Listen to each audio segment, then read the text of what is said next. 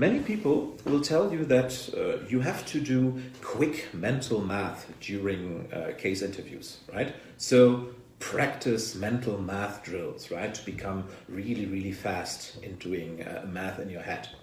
And this is just a tiny example of this ever amplified stream of nonsense advice, essentially, that you get from all these people out there who are essentially copying each other without ever having been trained as a real interviewer within MBB. This myth about mental math is just a prime example for this. Because the truth is, no MBB firm is interested in your mental math skills. It is simply not part of the assessment scheme that MBB firms are employing, right?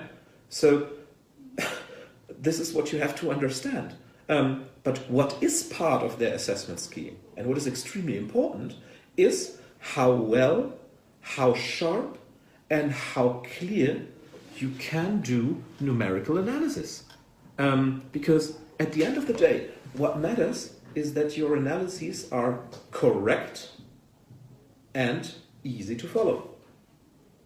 That's what they are testing, right? So how do you make sure that you are correct and easy to follow? Well, you write it down, right? So what you have to practice is not mental math. What you have to practice is essentially 5th grade written math. That's it. That's what you have to practice, right? And I've seen people who have become extremely good and extremely fast in doing mental math. They became essentially calculators on 2 legs, you could say, right? But the consequence of this has been their performance in the case interview has become worse, right? Because think about it.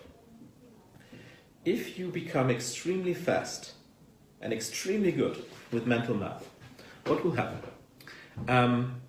If you start to do all sort of math stunts in your head, right? Doing like 5 operations at the same time, what happens is that all of a sudden you become extremely hard to follow. And the interviewer will always assume the way you behave in an interview, this is also how you will behave with a client. So, and if you become so fast and so quick in doing complicated math calculations in your head, well, then you become very hard to follow for the client. And guess what? This means that your performance becomes worse. Because if the client cannot follow you, then it becomes completely irrelevant whether your calculation is correct or not. It is simply not a relevant category anymore. Because as soon as the client cannot follow you anymore, then you will struggle to get the client buy-in. And this means this is a bad performance from your side, right? So please make sure that you don't fall into this trap of investing time and energy into something that actually makes your performance worse, right?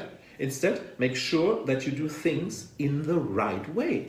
So this will ensure essentially that you show the actual qualities that the MBBs need in their ranks and that they are testing for, instead of optimizing for, at the end of the day, imaginary nonsense like mental math, which has been invented by people who claim to be experts but don't understand the assessment scheme and the underlying rationale for these MBB firms.